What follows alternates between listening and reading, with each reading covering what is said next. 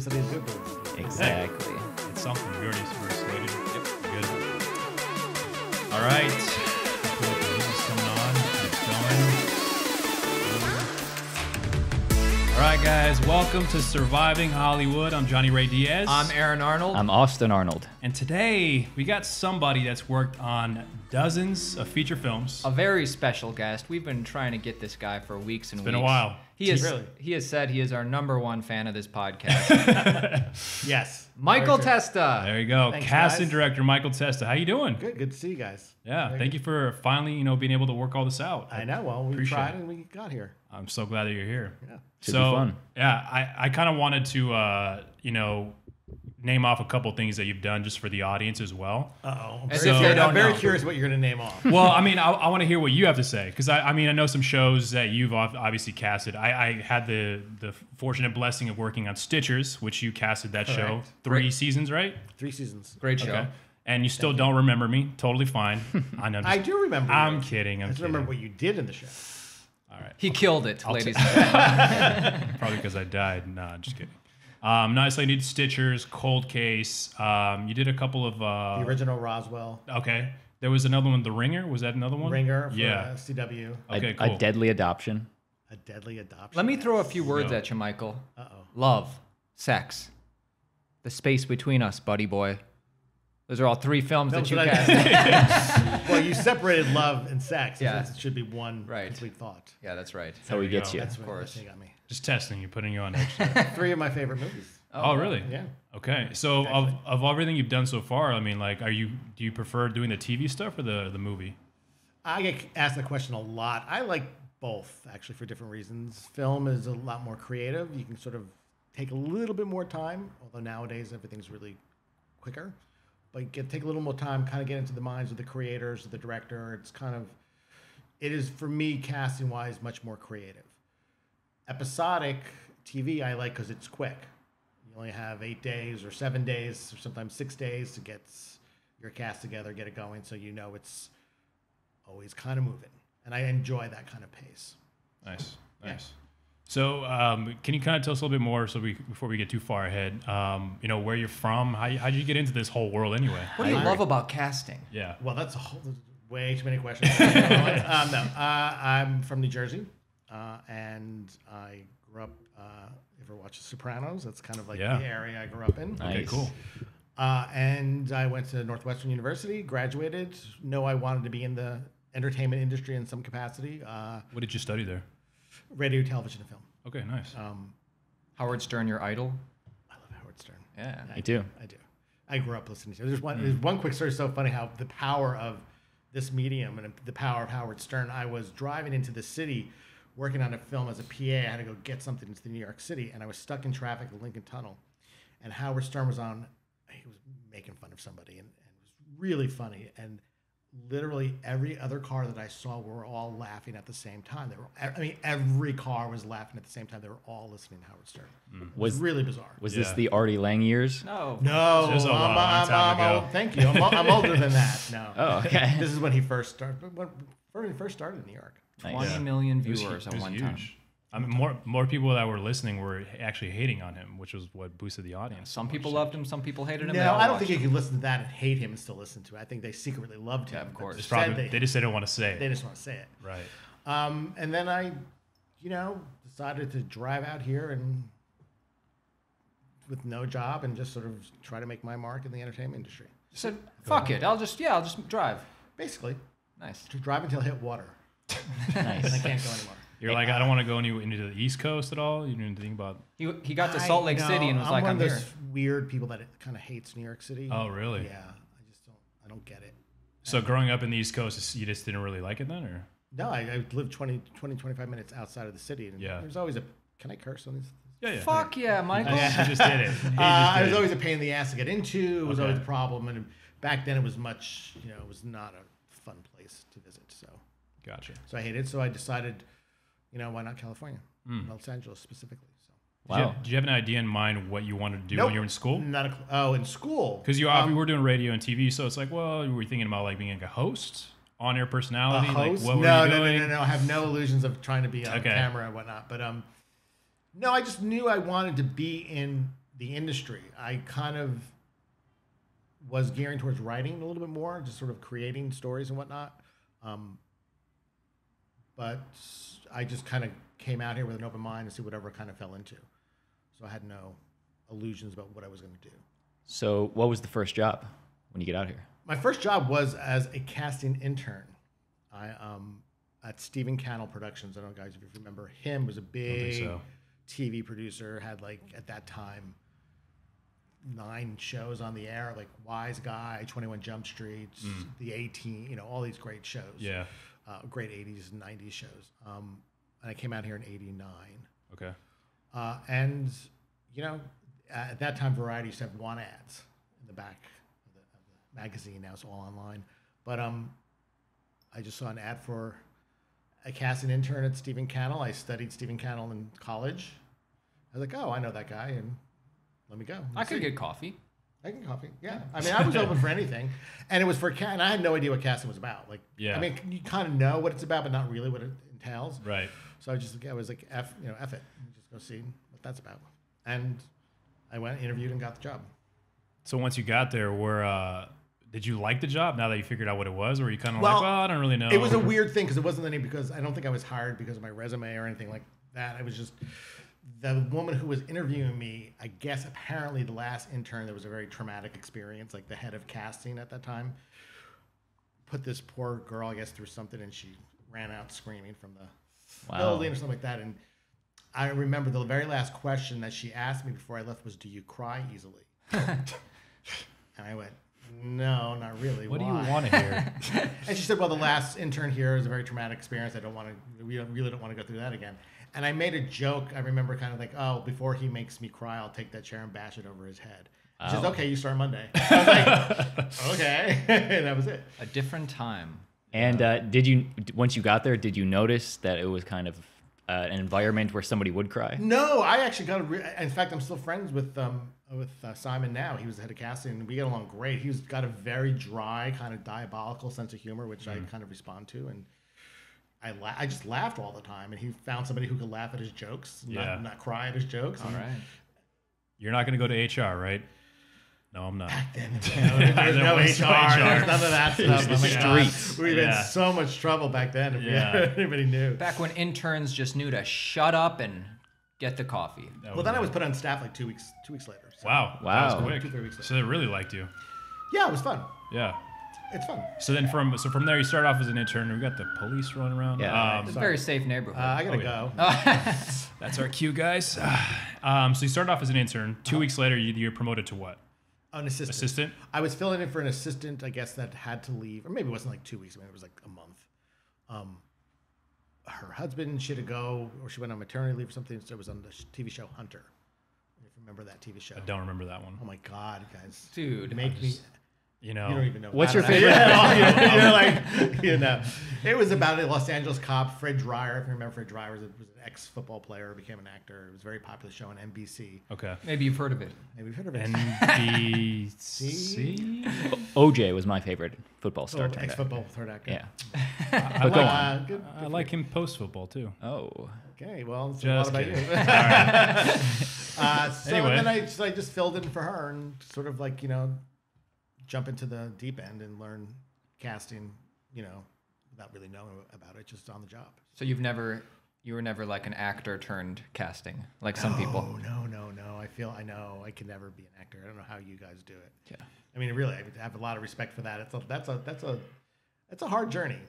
And thanks, man. once you were on staff, like what's some of the stuff you picked up that you didn't necessarily learn in school, that you learned on the job?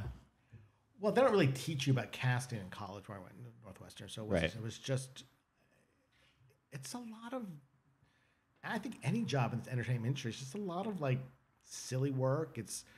I was thought to be very thorough with my paperwork in terms of like, clearing people and credits and everything. So my experience there was really great because they kind of cracked the whip about all this sort of technical stuff, which can come back to sort of bite you in the ass later on if you don't have it all together.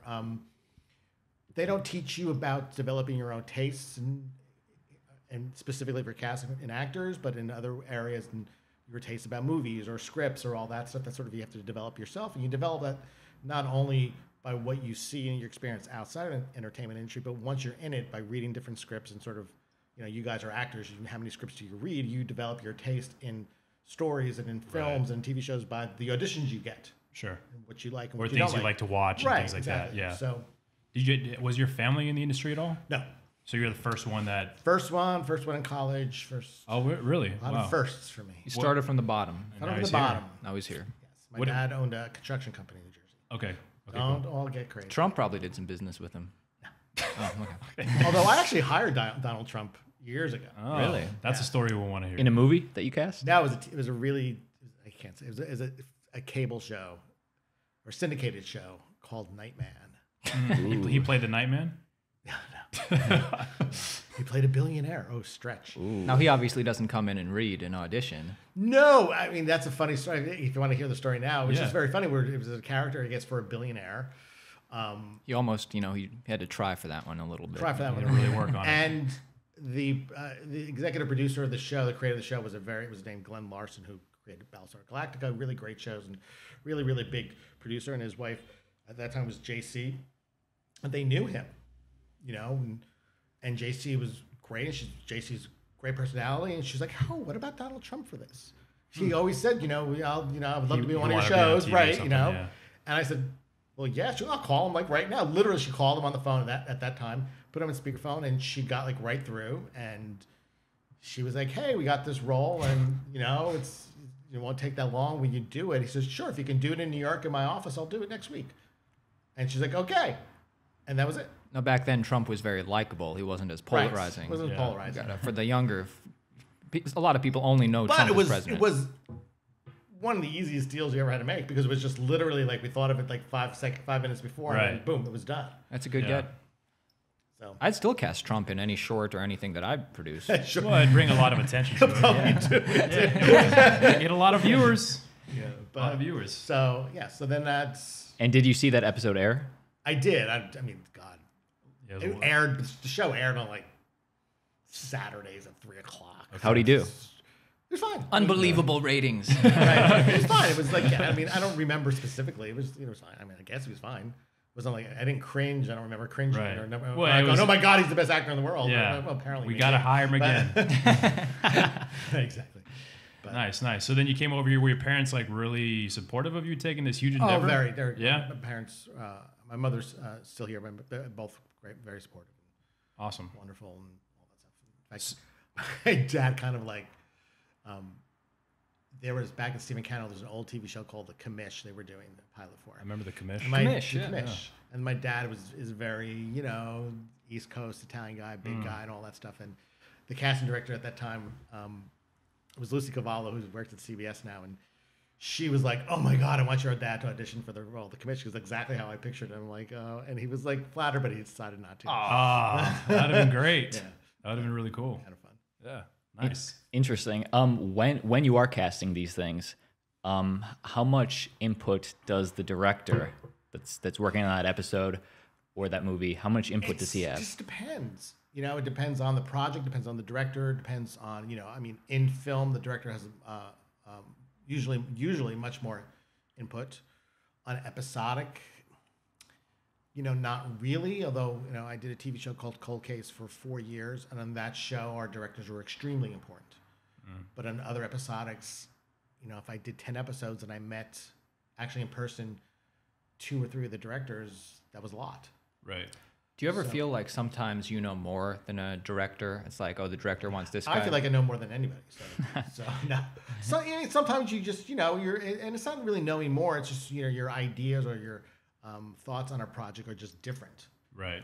I remember actually the very first film I actually got casting director credit on was a movie called Dancer, Texas, Population 81. Really great, sweet film. And the director was a director named Tim McCanley, who's a great guy and a really good director and a great writer. And it was just as I was casting, as the process was going, I realized that we kind of very different visions about the movie. I saw a very bittersweet angle to it, like Last Picture Show. He kind of was a little bit more Disney-fied, if that's a word. You wanted it to be good, and he had. No, not at all. We just had different ideas of. They're just two different movies. Yeah, right? two different movies. So what do you do? You call Trump, and then. Well, he's the director. He wins out. Yeah. Right. It's his vision, his kind of, right. Gotcha. There are plenty of times too as directors where I clash with about actors and who's right more right for it, or you feel a certain way about somebody, they feel a certain way about somebody else. Right. That's when I get really. That's probably the only time I actually show any sort of anger. So at that point, you have to, if you really like somebody, you have to fight for them, right? Is that how it the usually? director doesn't see it? I see.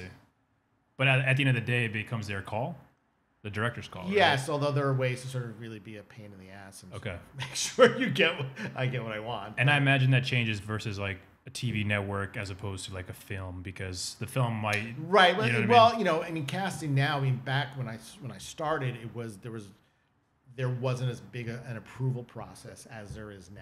Okay. Now, anybody goes, oh, you got to get approval from everybody, which is I'll probably get in trouble for this, but it's slightly annoying. It's actually really annoying. Okay. So you had a little bit more creative control and creative say with a director or your producers. But in episodic now, it's like everybody's got to weigh in. So the network weighs in, the executives, Studio weighs in, executives, studios, directors, producers, writers. Do they really? It depends on if the showrunner wants the writer producer to weigh in or not. Right. And then obviously your input as well. Right. Yeah. Exactly. So it is like getting a whole bunch of chefs in one kitchen trying to sort of figure out one recipe. Sounds horrible. Sounds like what you don't want. Casting's a lot of psychology. Yeah. It's a lot knowing when to show people, show actors to people, when not to, kind of sometimes show them what they don't want or what doesn't work in relation to everything else. So there's a lot of psychology involved. Wow. Do you ever like bring in two options and one it's not exactly what they want, they pick the other one? You learn the hard way that way because sometimes then the one that you don't want they'll pick. Oh. Damn. So like especially if you like back in the day when you used to actually go to a network and test as opposed to on tape. Always say don't bring in somebody as like a ringer. Don't bring anybody you don't absolutely, you can't live with for 5 years. That's a kill. They'll pick that one right away, and then you can't. I'm hoping to be the ringer. Yeah. Please, somebody. Exactly. Cool. Because the reason I asked that question is just because I was looking through your IMDb and you it's quite extensive. Yeah, it is. There's a lot of stuff. You cast A Deadly Adoption, which I saw. I did. Aaron and I worked with Rachel, the director. Oh, she's great. For that, she's awesome. She was great. So I was just wondering how. Did you work with her? Not on that. On a commercial. On a commercial. Did you ever cast commercials or just film and TV? I just filmed TV. Okay. We It was were a A couple of plays. Oh. We'll get into that. No, you. But A Deadly Adoption, that movie has great comedic talent. Will Ferrell, Kristen Wiig, yes. Maybe you've heard of him. And Rachel I have sort of heard does of a him. ton of comedy. How do you cast that?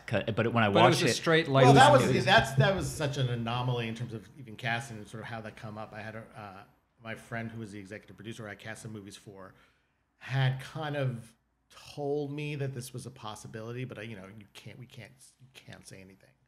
Of getting Will Ferrell It wasn't getting Will Ferrell. He's the one. Was he already attached? He has a fascination with Lifetime movies. Like that was his dream. Like that was this was all his idea. Maybe he's seen ours. And Rachel, exactly. I guess, worked at Funny or Die, and she had directed an MOW for my friend Sharon, who's executive producer, and I cast a lot for Sharon otherwise. So she was like, apparently, and if the story's wrong, someone sue me. I don't know.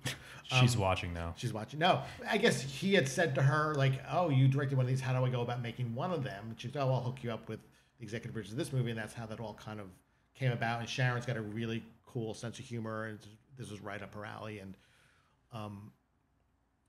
that's how it was born. But it was, it was gestating for a long time before we actually even started casting. So when you do start casting, there was you're just looking for. No script. No script. We had to do a fake script. But and the problem was, it was the fake script was really bad. And so people would pass, and I'd be like, "Don't pass! You don't want to pass!" I can't tell you why, but don't pass. But were you specifically looking for? Hey, we're not going for a Will Ferrell comedy per se. We're going for straight Lifetime. It was completely played completely like a real, Right. Lifetime movie, completely straight. That was the idea, and I guess the idea that it's them, it's Kristen and Will in it is the wink and the nod, Yeah. kind of sly thing. But Definitely.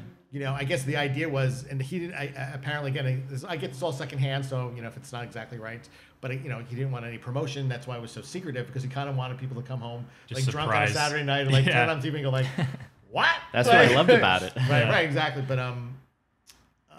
But the cat got out of the bag like a couple of months before. Oh, really? Yeah, but he had signed the NDAs, and Yeah. everybody kind of freaked out when they found out, the actors, when they got the roles, and they freaked out. And we weren't going for all the supporting cast was not anybody. We didn't want to overcast it. Right. Let's get Melissa McCarthy to play the adoptive woman, the adoption agency woman. It wasn't. We didn't want to do that. We wanted actors that you see in Lifetime movies a lot. To just be the same. Yeah, just be kind of unknown, Yeah, pretty much. yeah. Does that change the budget at all Yeah, once where they those people are attached? Or is it so Nope. like, no, we're going to keep that Lifetime Nope. budget, guys? Everything was. so- I mean, So Will Ferrell got $125 a day. No, it was. We were the big budget Lifetime movie. We were the SAG modified. Oh, I like it. So I think the budget was like 700,000, maybe less than that. Nice. Still good. Yeah. Still good. So it was Cool. fun. Yeah, Absolutely. I like that movie. It's odd. I mean, it's odd in a really good way. It's just Yeah. odd. I kept waiting for the wink and the nod of Will Ferrell. I didn't want it. Exactly. And that was, in a sense, the wink. So. Well, my best friend is an actor. He plays the sheriff in it, and I guess he has a sort of wink and a nod moment that he didn't realize was the wink and the nod moment, and apparently that's like Will's favorite line in the entire movie. And Nice. Oh, really? yeah. What's the line? God, I can forget. I mean, I forget. something about like the real identity of whatever the woman's name is. It's a very kind of dramatic moment. Yeah. Cool. I can see it. That sounds good. I like it. You got a question, right? You know what, Michael? I did have a question. Oh God. Good. I'm waiting to get a casting director in here. You only do union stuff, right? Yes. Well, it makes sense. They call me Mr. Non-Union. So my question Are you is, really still on you? no, I'm union. I was just kidding. I don't know. But I once cast twins. One was union, the other one wasn't. Ooh. Taft Hartley, the other guy. It was a pain in the ass. It was like, why would one be in one? All right, here's my question, Michael. I went in for this commercial the other day. Again, I don't do commercials, so I may not know this answer to this question. But go ahead. I'm not even going to say what the commercial was. That's how you don't even need to know for this story. I went in for this commercial, perfect for the role, Michael. Casting white guy. In your mind, yeah. No. I was perfect for the role, Michael. Casting upper 20s, white guy, curly brown hair, slightly comedic. Killed it. Oh, good question. So what? The comment or Never got a call back. What's up with that? okay. How am I supposed to know? Michael, I need an answer. Maybe pretty good. What? Yeah. That was my only question. Wow. I'm glad. The truth comes out, man. Now I don't know how people cast commercials, going for commercials. That's isn't it like a cattle call? God bless. Sometimes. It feels that way sometimes for sure. Yeah. Sometimes with twins, it's less of a cattle call. That's true.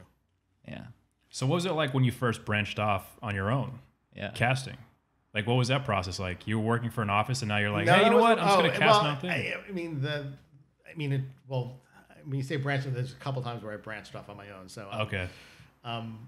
you work your way up, and then my last job as a casting associate, which is sort of like when you're kind of underneath somebody, the highest level you can achieve by being second fiddle, I guess. Okay.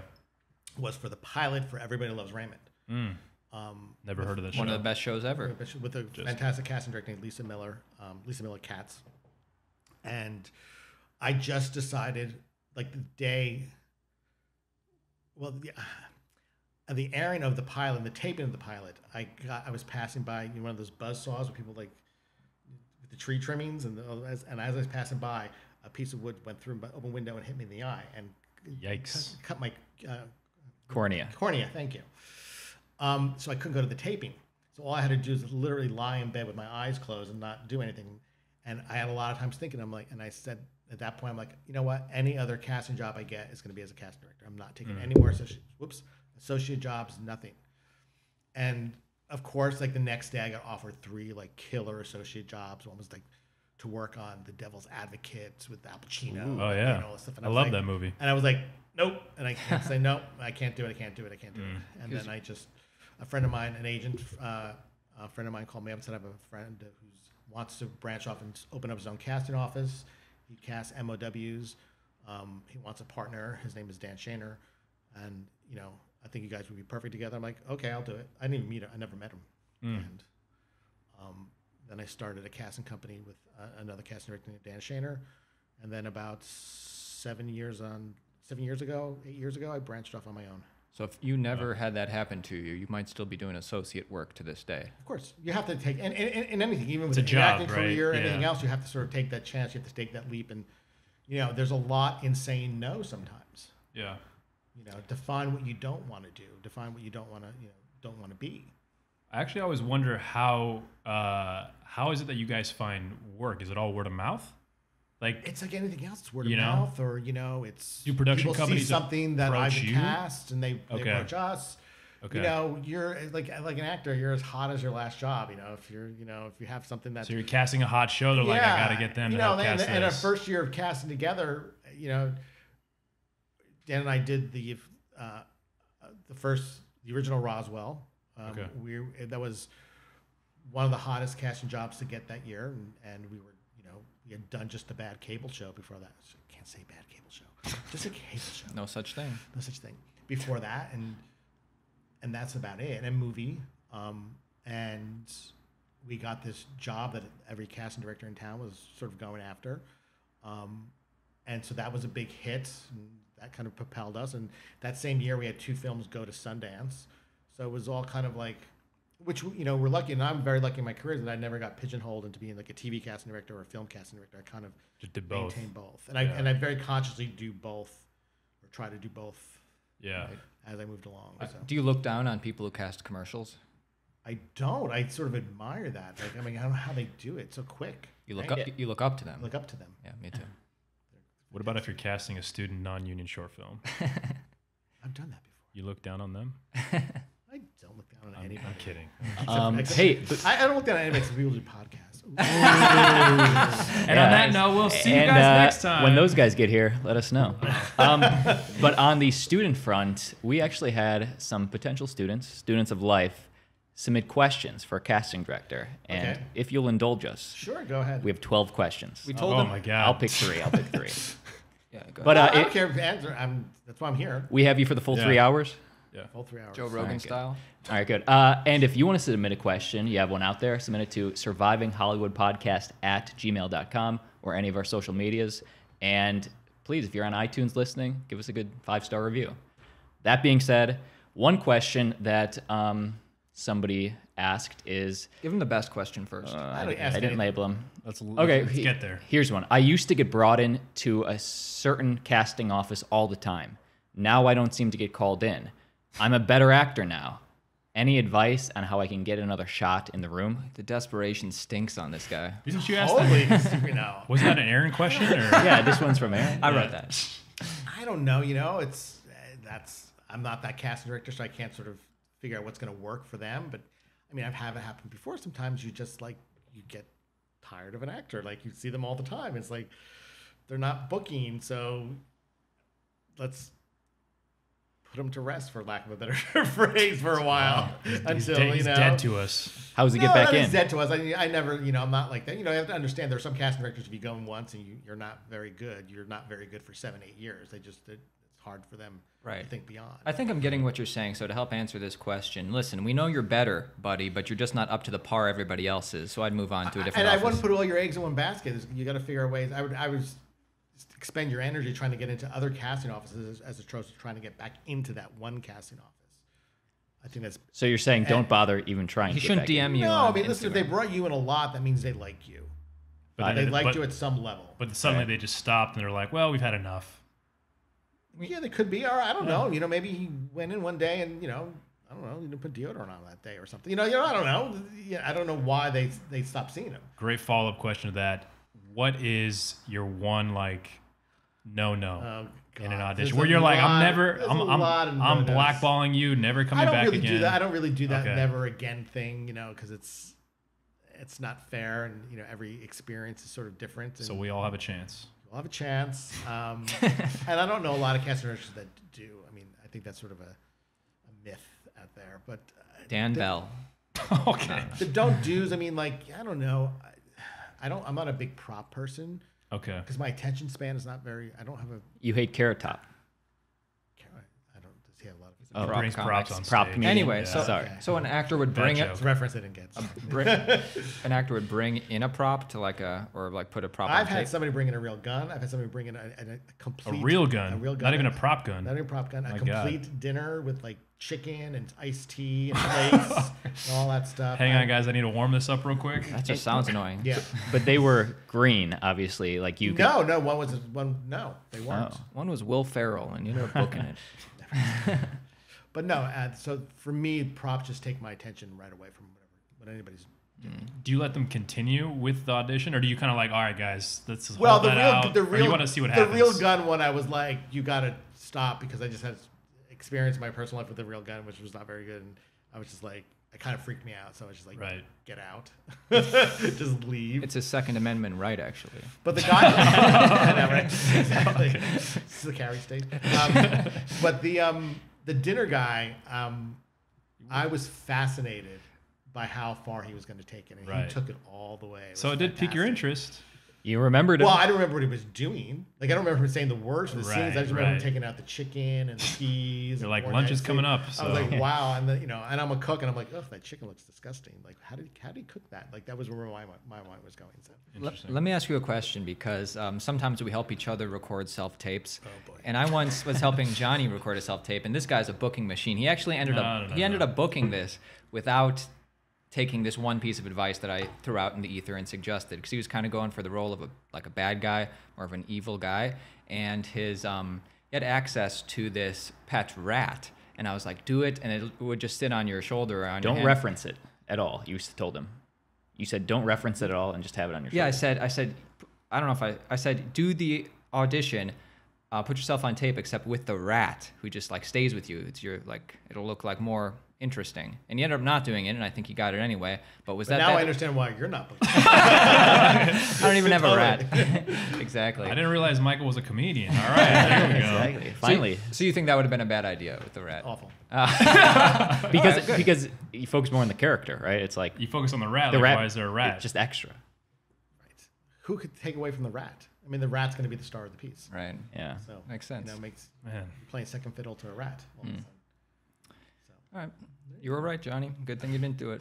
Next question. When you do cast, which is every day, do you cast primarily from talent agencies that you trust?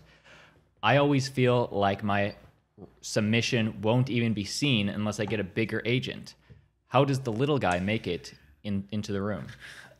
I don't know. I mean, I don't know. I just get this another question that gets all the time. It's like, first off, I'll say, especially nowadays, everybody give your agents and managers like a break. It's tough. If it's tough for actors, it's quadruply tough for agents and managers. It's tough because there's no pitch calls. I mean, I don't take a pitch call. I haven't taken a pitch call in years. Unless it's attached to a $20 Venmo. But there you go. No, a pitch call is just somebody organizes a meeting to pitch their client to you. They'll call up and say, hey, what about Yeah. Johnny for this role? So you just don't take those I don't calls. take them because why? Email me or the way the technology is, you can sort of just sit at home in a little box and cast. You don't need to. So it's tough, and I used to do, and since I started casting, I worked on in some capacity, assistants, associates, casting director, an hour show for like 20 straight years, based here in LA. So I had good relationships with every sized agency, and every size agency has its needs. Yes, sometimes you do kind of rely on the agents that that you've booked with before, but not exclusively.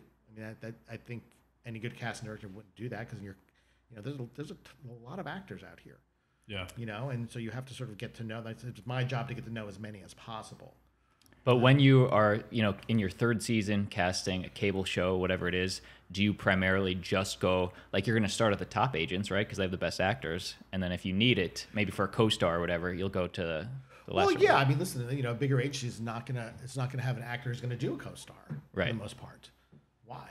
Because it's a whole different kind of level of playing field. How you get to that level of playing, you know, there's many journeys that people get up there. You know, some get up there right away. Some take some 20, 30 years to get up. You know, yeah. I mean, you just should. You don't really go down. Episodic's a different animal than, like, you know, film. In a film, if you have two leads, you know, I think for the most part, your leads of your movies are coming from just a few agencies because those are the people who are more high profile. And any good producer who's a business person is going to want people who have high profile in their movie. It just generates more business. It's a bigger draw. It's a bigger draw. Yeah, that makes sense. So and those come from bigger agencies because they have those actors and actresses. So what about if you're looking for, I guess, what does an actor need to do, maybe, is a better question, to get into a room they've never been into? Like, if you're like, I want to see a fresh face or whatever it is, like, what do they need to do to kind of... pizza box. I get that question asked a lot, and I always, my answer to that question is like, I don't know, because I'm never on that end trying to get in. Right. But when you're looking at submissions... I draw from people from all... I mean, it all depends on what I'm looking for with each role. I attack each role kind of differently. Sometimes I focus on someone's voice or their physicality or their, you know, their looks or whatever. I don't, you know, or, you know, if I trust in somebody's acting ability to go do that, and I rely on those people. So it really is very subjective and varied from role to role, from project to project. So I don't know on the other end how to get in front. People say, how to get into your office? I'm like, I don't know. I think it's kind of easy. You know, I mean, from my perspective, it's always very easy. Because I'll watch a TV show and go, oh, that person's interesting, and try and look them up and say, oh, and remember them. And so then when I cast something else, I'll just, you know, call them in, or, you know, Oh, cool. have them come in. Or sometimes I always say this is a joke, but it's true. Like, you know, I'll remember you more if, you know, I see you at Whole Foods like 3 days in a row or something like that. I'm like, oh, okay, there's that guy. What Whole Foods do you shop at? Yeah. The West Hollywood The one. Fairfax one. And, you know, social media is the tool for that too. I mean, I don't subscribe to the social media. You need the number of followers, like all that's good bullshit, I think. And any project that's sort of going by that standard is, to me, sort of a project I don't want to be affiliated with, because it's not what we're here to do.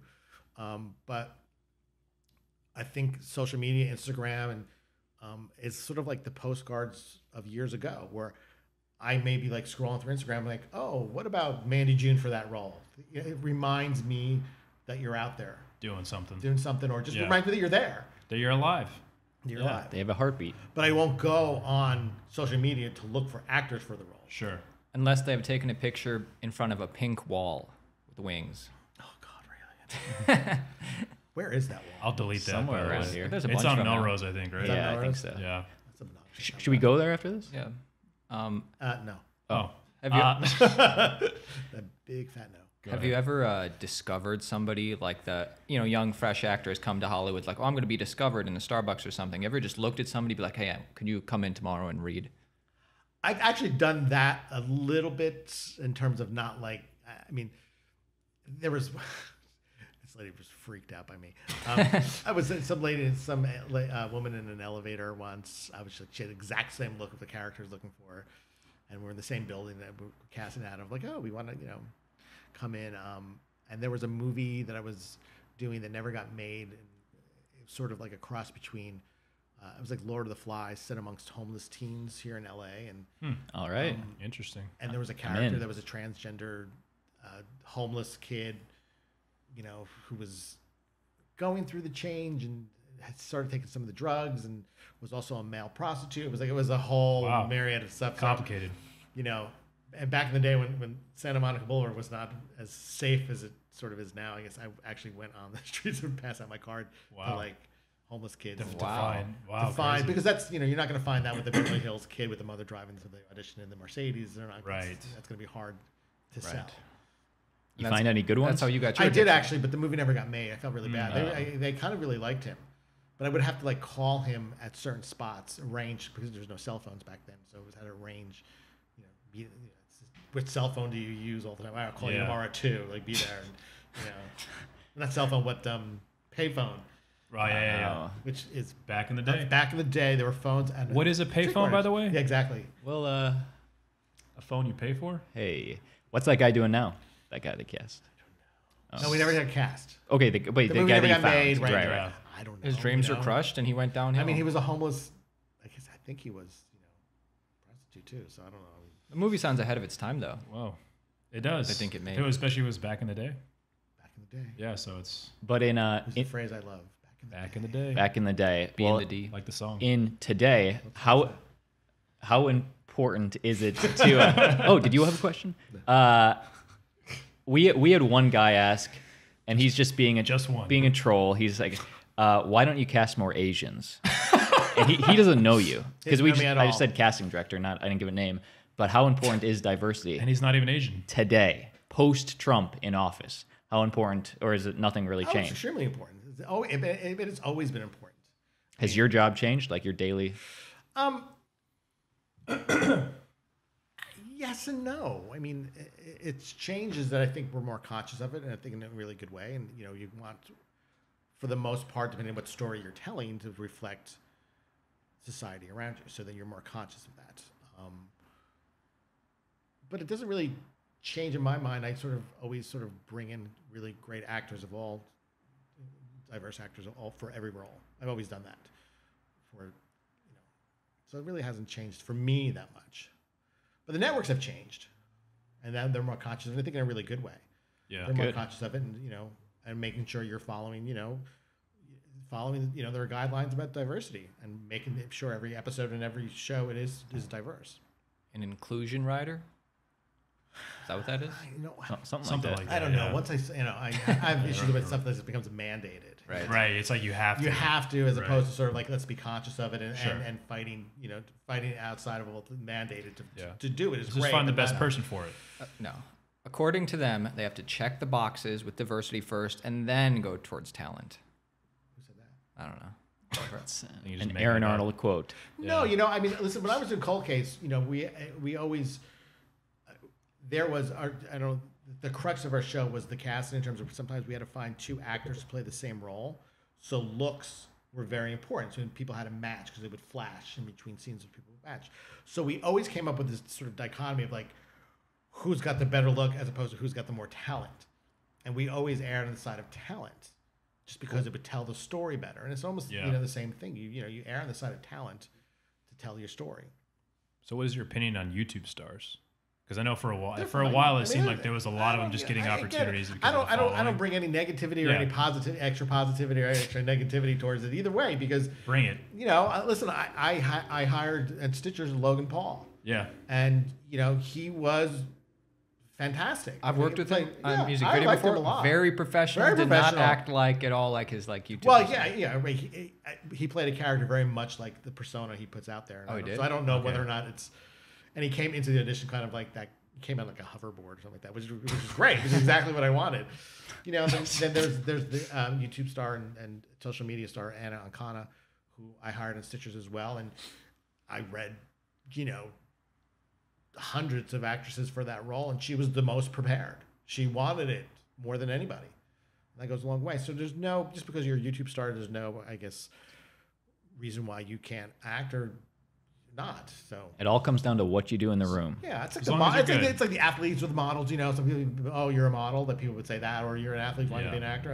Sometimes some of them are really good. O.J. Simpson was a talented dude, right? Talented. Naked Gun. Don't get me started. Capricorn 1. Funny movies. Cool. What are the and we have questions one more question. Sure. One more question, Michael. Make it good. Okay, this is the best one we have.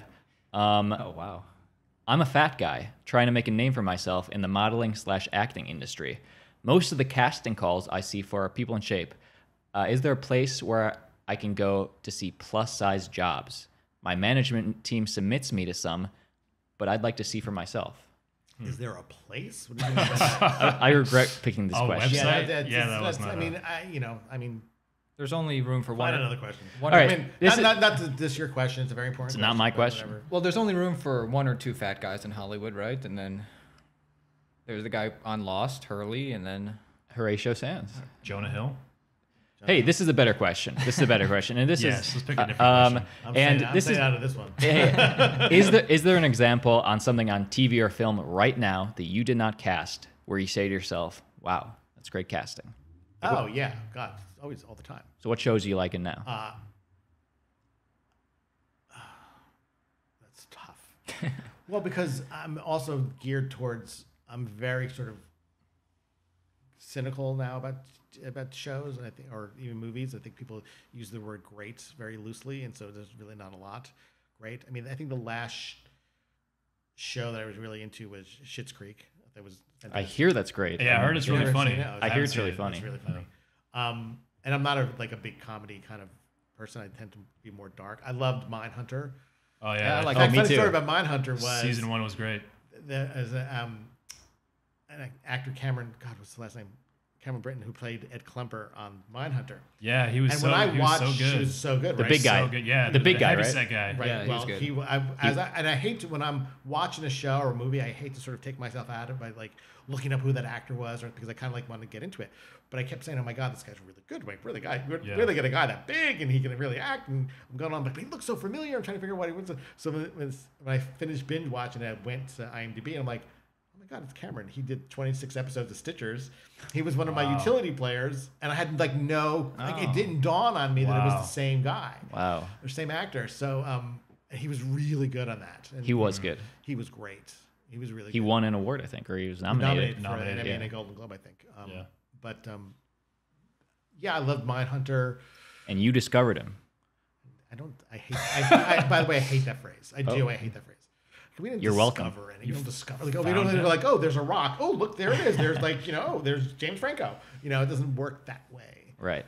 Kind of like, all we do as casting directors, we provide opportunities for people to discover themselves. Ooh.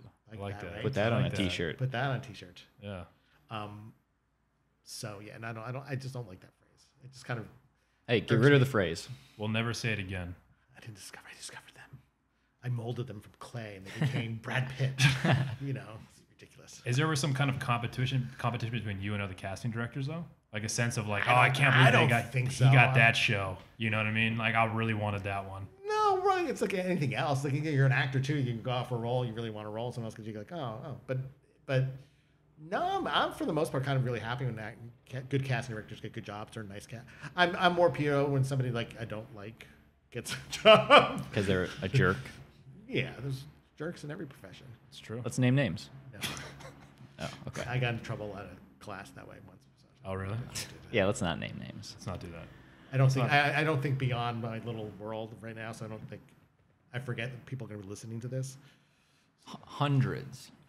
We have 4 live streamers right now. Really? No. There's I'm sure there's so many actors that always come up to you at film festivals or wherever at the Whole Foods and ask you questions. Do you ever have questions for actors? Like, can you move your cart? Because that Whole Foods is small. Yeah, exactly. It is small. Yeah. I was like, I didn't realize, because I only went to that Whole Foods for like a long time, and then I went to the one in Glendale.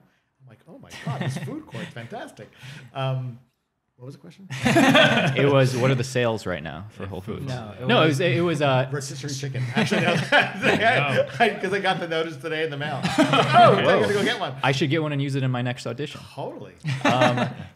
Do you ever have questions for actors? It's like so many people ask you questions 24/7. Right. We're bombarding you.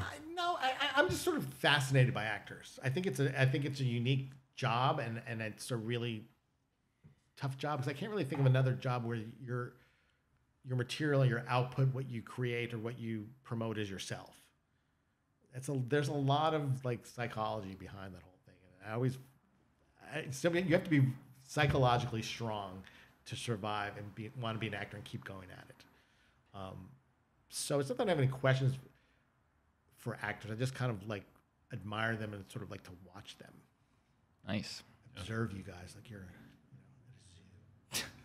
I like I do. I think it's a unique job. It's a difficult job, and also the problem is people who aren't in the business or who aren't actors don't realize how difficult it is. Yeah. which would probably be frustrating. Everybody's like, "Oh, we doctor. Oh, you're a doctor. Oh, that's tough." You know, everyone knows that. You know, oh. Right. Or my high school people with an actor, you're like, "Oh, you're an actor. Oh. Okay, Yeah, where exactly. you been?" yeah, or my high school friends will just be like, "Hey, why don't you get on Game of Thrones?" Yeah.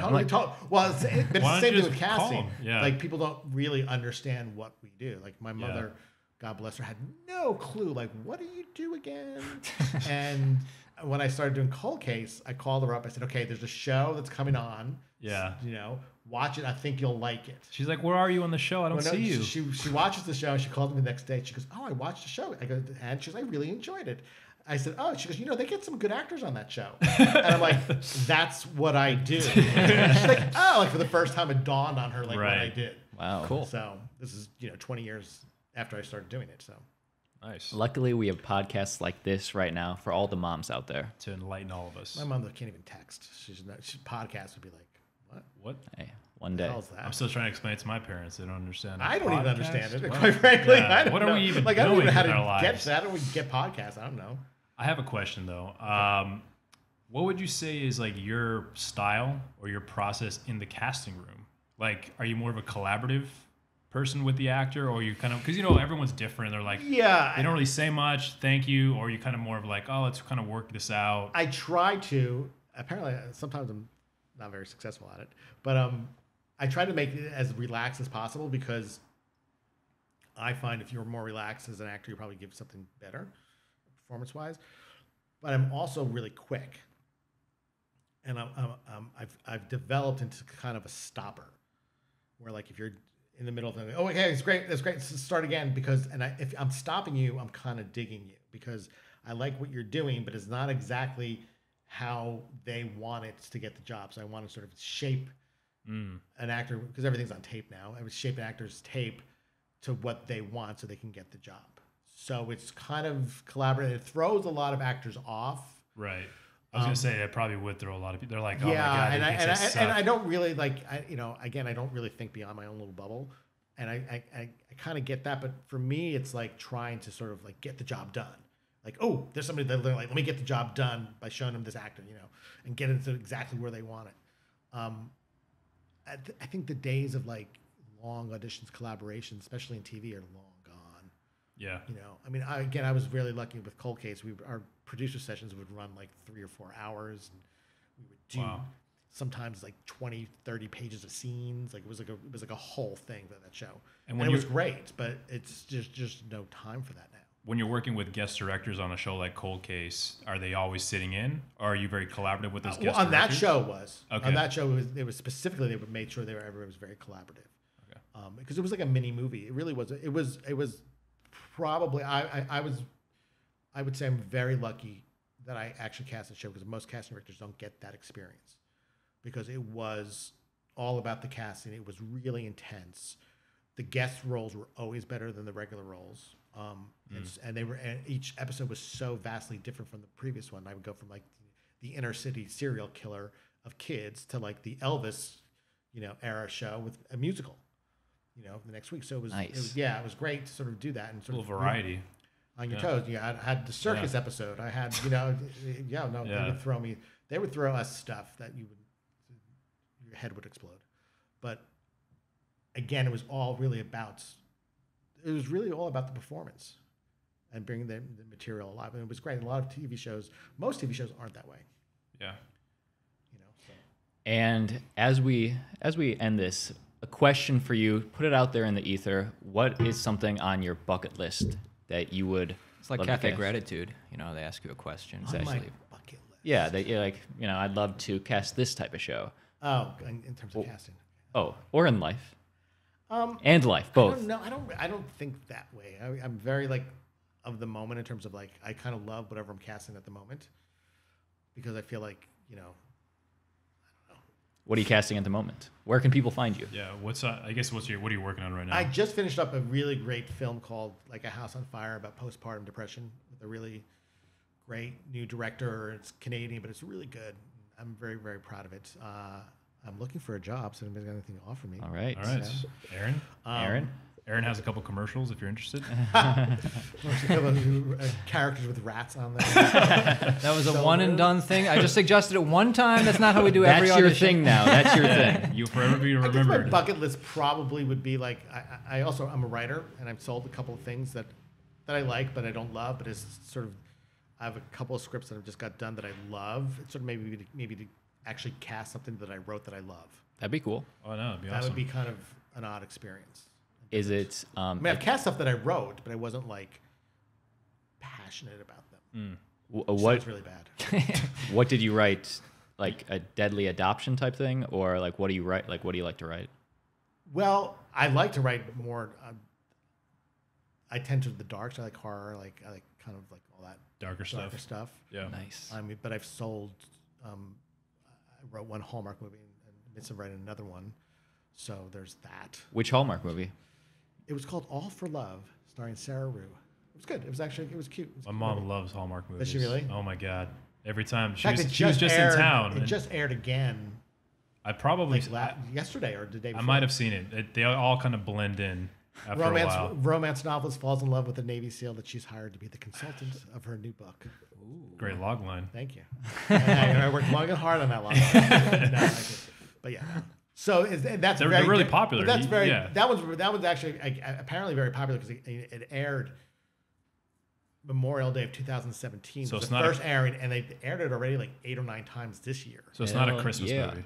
It's not a Christmas movie. But That's- the sequel. that's good. But the sequel could be. You can enjoy it any time of year, actually. That's even better. Enjoy it. Because those Hallmark Christmas Yeah, movies, so man, those, there's that's so not really many. my sensibility, which is kind of odd that I kind of wrote that. And I had a movie in theaters in October. It was a boxing drama. What was it called? Glass Jaw. You I box, feel like I heard of I that. don't. Actually, yeah. but you're I just. don't know anything about boxing. But I you- know. Did That's you a long cast it story. or write it? Or both? Oh, wow. Okay, cool. I co-wrote it with the lead actor. And Are you ever directing? I've turned down a couple of directing jobs. You want to? Of short films, not like I mean, Okay. I'd be stupid to turn down directing a feature, but of short films because I didn't like the scripts. Can you direct this podcast to success? That'd be nice. I don't know. I don't even know how to get a podcast. I'm the wrong person to ask. Yeah. Like, do you go out on your phone? I don't even know. Like how to just what are we access doing? any podcast? Yeah, no. Seriously, I'm iTunes. woefully like in terms of technology. I'm like stupid. We'll send you all the info. Well, so make sure on you your can phone, share you it. pretty much summed it up. Yeah, on You're your gonna be phone. like, God, what an idiot! I can see in your face. I don't know. Yeah. If I can't use it daily and it's readily accessible, I have no clue. Like I don't even think about it. So I actually have one last audition question. actually, Well, she we're asked out me- of time. We're she out of asked time. All right, Sorry. I'll ask my friend. Actually, he produces it's like the #1 podcast, the Anna Faris one. Oh yeah. Oh, I it's listened one of to the that top. one. Yeah. Yeah, Sim. I think he's on it. She's too. good. She's She's good. our She's good. Like I competition. want to listen to it, but like I don't know how to get it. So I'm just like, We're gonna show you after this podcast. Yeah, just Google it. We will show him.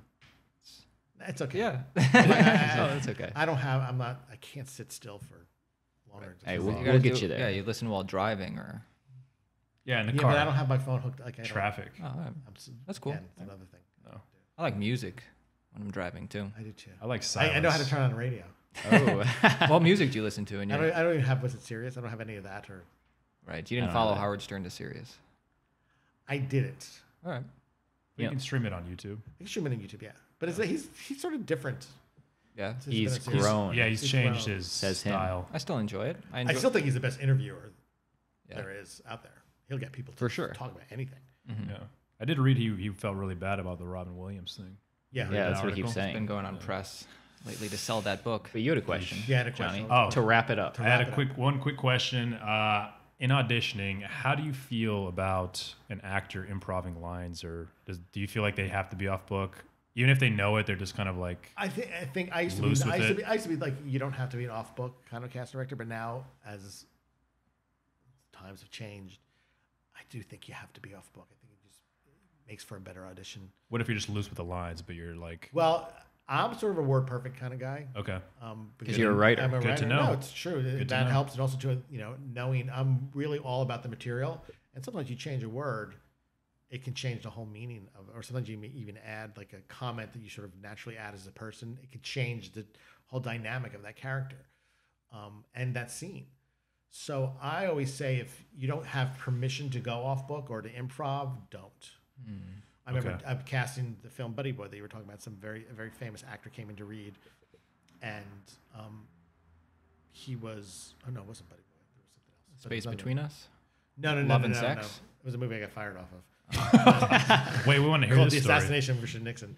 But we're reading an actor, a very famous actor, and he came in and he started, and I read with the actors when when I put people on tape, and he started doing this, and I couldn't follow him because he changed. He's it kind of worked better for me for moving this over there and that over there, and he left the room. My director's like, why would I give him a job? He's already changed the script before he got a job.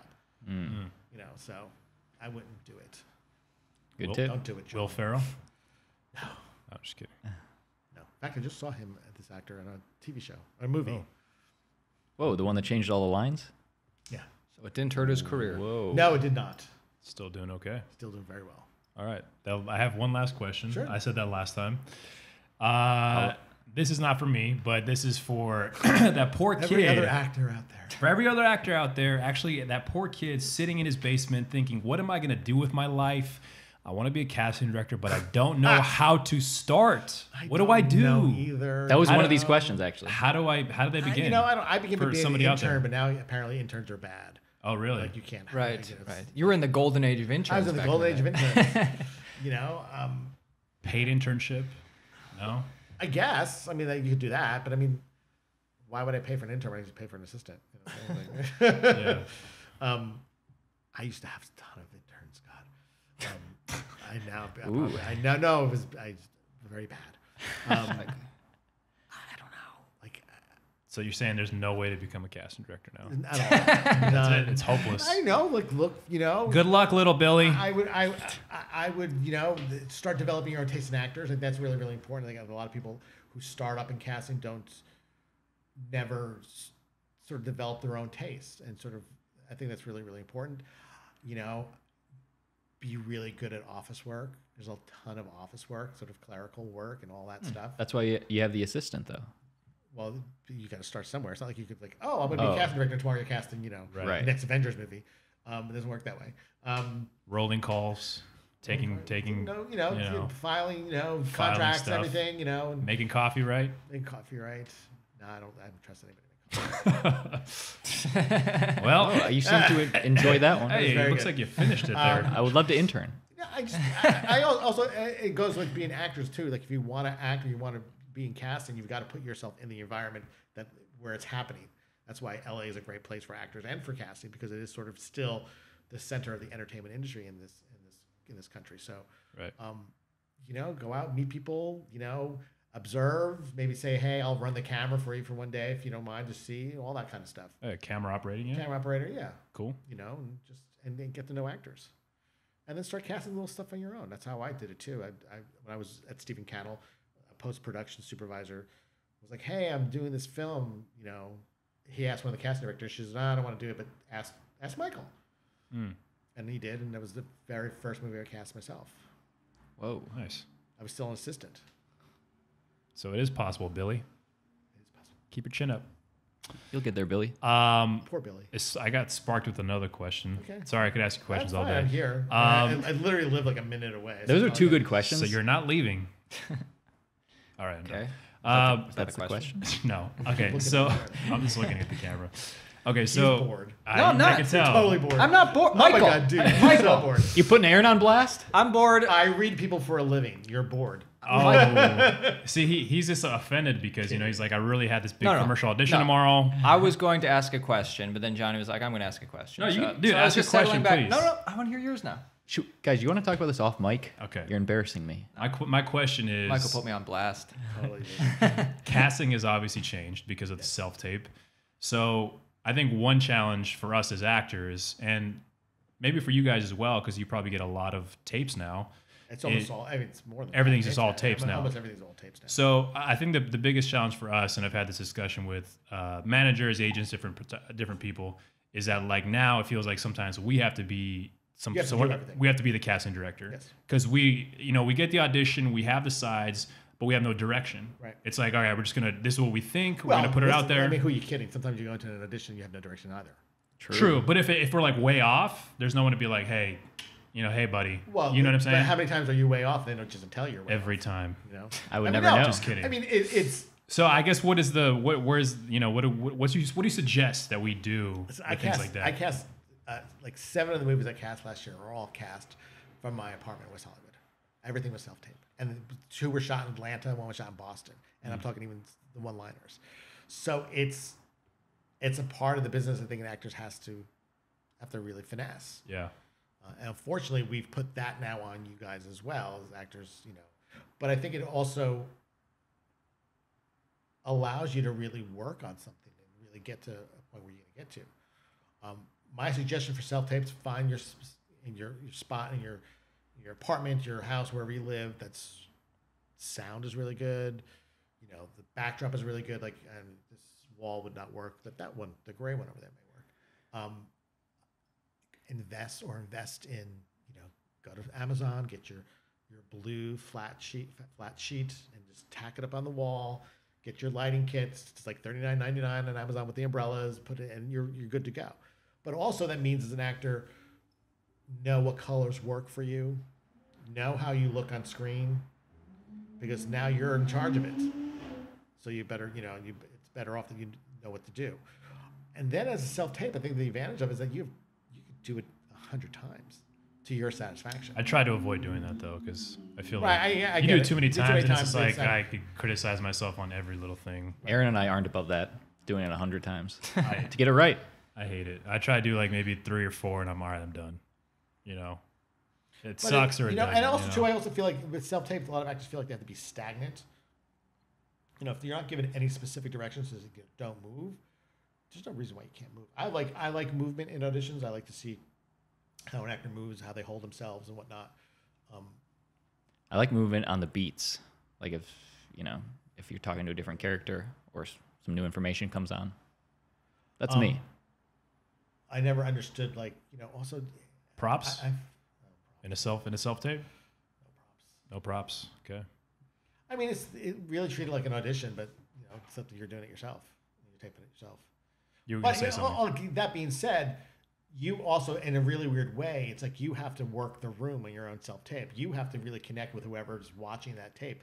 So figure out whatever ways, maybe if it's looking directly into the camera at some point, you know, before your audition, as you're slating, something where you can sort of reach through the camera and really grab that viewer. Because like everybody's done it. I don't care who they are. I don't care what they say. We've all done it. And the amount of self-tapes we get, you click it on for a second, you go, oh, no, boom. So it's really important how you start off that self-tape. Yeah. That's the most important thing. Starting it off right. Interesting. Start off right. What about starting off camera? You think that's a no? I never got that. Like, Okay. I mean, people in an audition room, it's like, oh, can I enter through the door? I'm like why? What is that doing? Next. It says I and enter then through the door. And then half the time they're waiting, and it's like, you're like, are they going through that fucking door or what? You know, but And they're like, "Oh, were you ready?" or something like, I've done it too. Like They just don't come back. I had a door. It was in the cold case. I always had a door that sort of locked, and I always forgot to unlock it. So every time I was like, sure, and then boom, and they're like, oh, I forgot to unlock the door because they're struggling with the door, and so Classic. yeah. But treat it like any other audition, like like you're going into the room in Right. front of people. Right. And I always say treat any audition like a first date. You do everything you would want to get a second So date. just try really hard. Try really hard. Yeah, don't be desperate. Put You out. can read that. Be really eager. Put out. Excuse me? Oh, Come on, man. okay. It's not that kind of podcast. You're assuming that if you put out, you're getting a second date. Yeah, That's you're not necessarily true. There's no callback. That's all about for you. Yeah. That's why. Love it. Any What other was your questions, question? guys? This Yes. well, I mean, Get in there, I dude. like Johnny's question Get in actually, there. but I was just gonna ask about, do you have any cool celebrity stories about like the celebrity I cast? But define cool. Like Interesting to you. outrageous. No, I mean, All right. I know. Hey, how are you, by the way? How are you Okay. doing, man? No, I mean, celebrities. Again, there's very few people that like I sort of get like really excited. Oh my god. Right. I get more excited if I find somebody new that I really love. Like that gets cool. me really like, oh my god, I think I really love you. You know. But I'm not. I don't know, nobody. It's not that nobody impresses me. It's like, you know. Do you shop the sales at Whole Foods, or you just already know what you're getting before you go in? I'm a cook, dude. I'll go in there and I can linger there for hours. Like, oh, look at those peppers. That's really interesting. Yeah, that's me. What kind Cool. of food do you make? Everything. Favorite?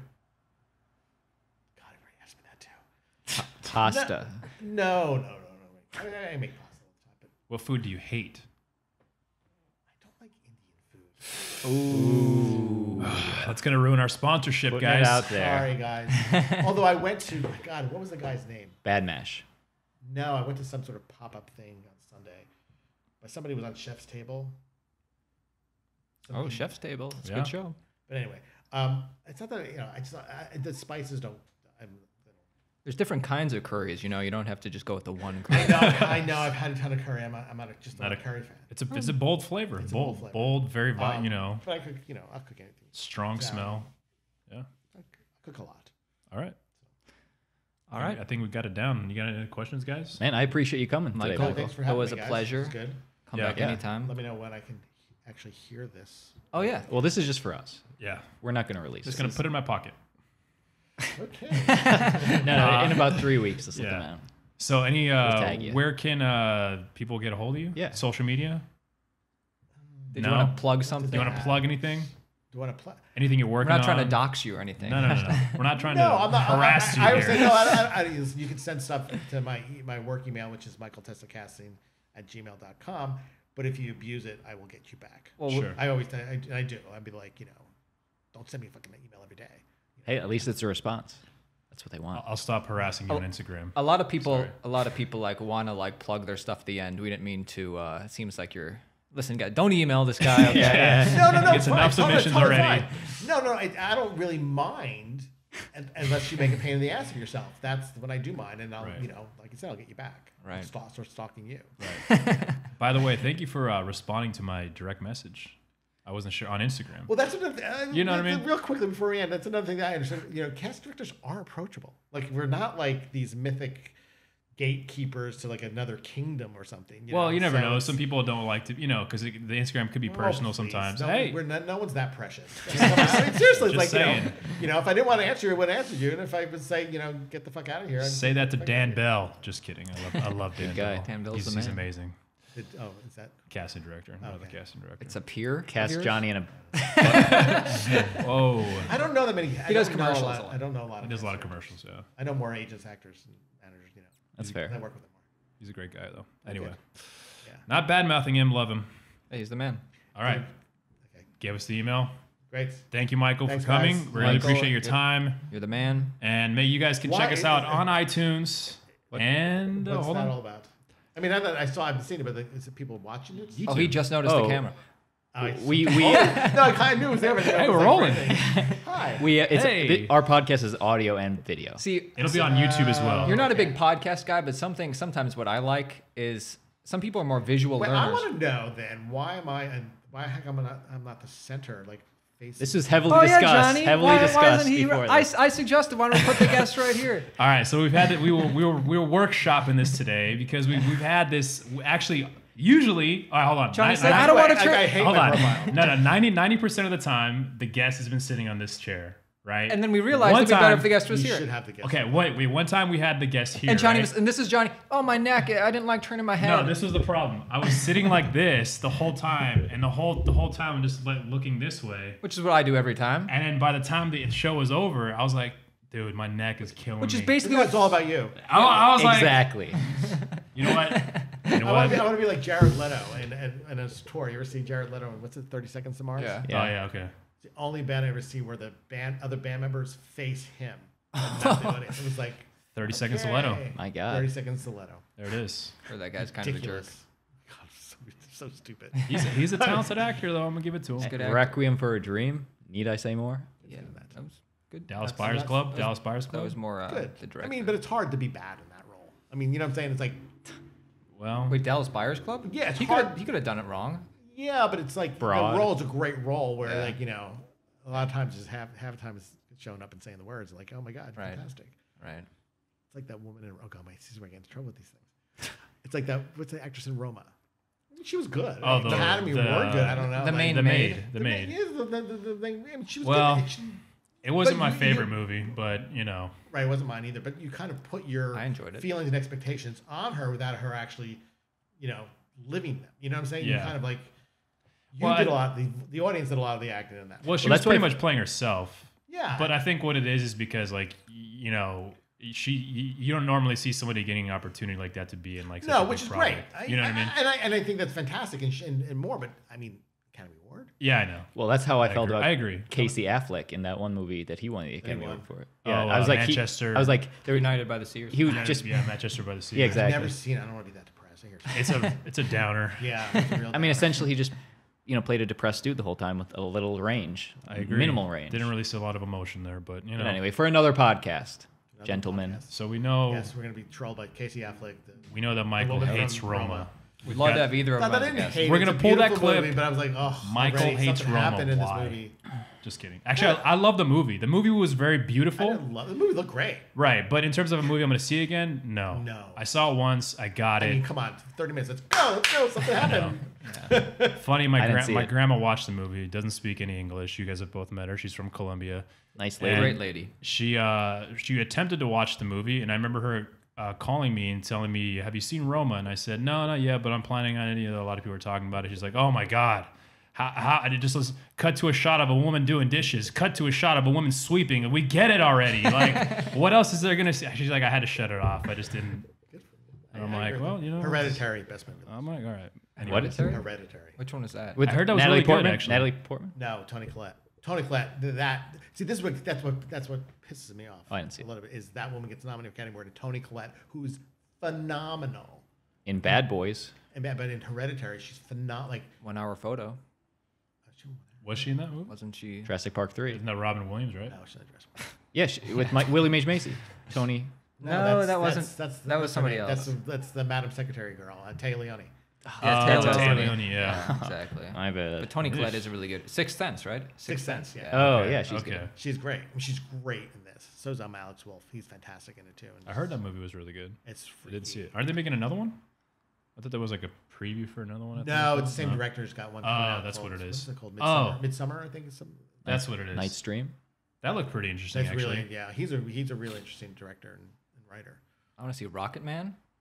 I do want to see Rocketman. Dexter Fletcher was an actor who always he's a cool guy. So I'm interested to see what he does with that. Oh, the director, yeah. He was Yeah. the one who saved Bohemian Rhapsody, right? He did, well, I mean, it was 2 weeks, I Well, guess. saved. Just finished it. Finished it, I guess. Yeah. Yeah. But he was an actor, or maybe he still is an actor.